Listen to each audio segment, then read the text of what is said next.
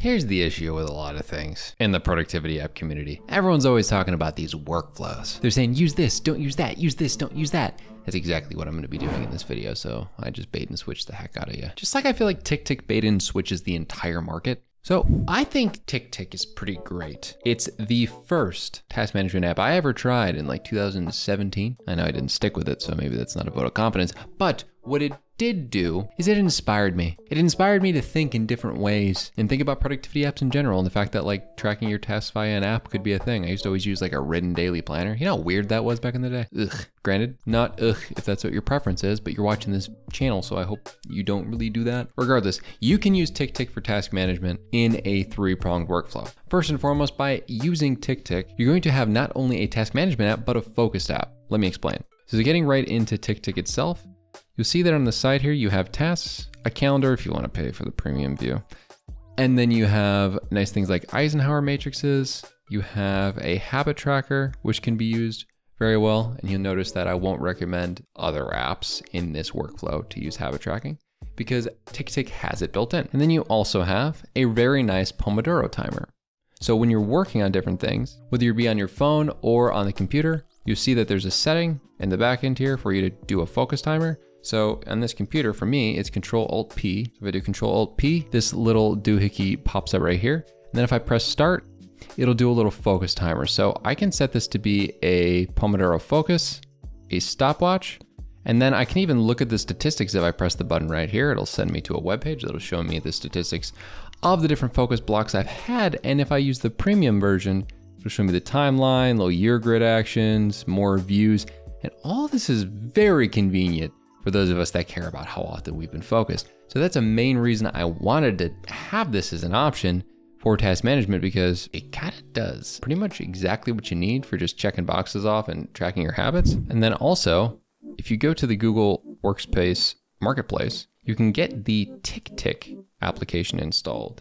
And this actually works with your Gmail, and also it can be connected very easily to your Google Calendar with Zapier if you so choose. But I personally think that Google Calendar is probably the best route to go if you want to go for like a full stack free option here, right? Because you have this Google Calendar, and then in your Gmail, you can go to the side here and essentially say, I open this up, I authorize the access. I can easily manage tasks on the side within here with the TickTick integration. So if I open up this, I can be like, all right, we can take all this content really quickly, add it to a new list copy. I can add it to any of these lists like RP notes, and I could set the due date to today, and I could say fix make.com automation, save it as high priority, and then add the task. And then very quickly, if I went back in here, you'd see on today, this fix make.com integration would pop up and it would be linked right back to my Gmail. So this is a very quick and easy workflow for that. But then when it comes to everything else, I do not recommend that you have your project or knowledge management within TickTick. Like, how about no?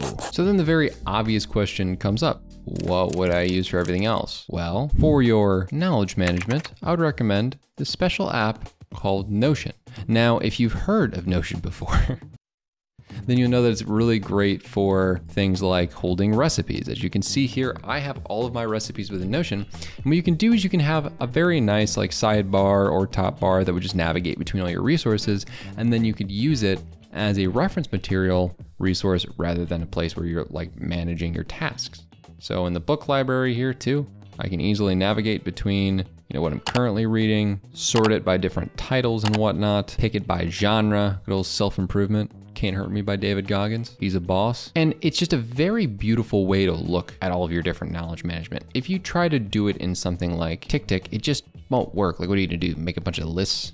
You're gonna use like TickTick notes? No, you're not gonna do that. I refuse to let you do that. The ability to go into these pages and take notes very easily about the different parts of the book, have nice templates set up so that you can easily take those notes, resurface them later, track when you start and finish books, or when you need to pull up a quick recipe, whip that up on your phone or pull it up on your computer. This is kind of the right way to go. We don't use task management apps for knowledge management.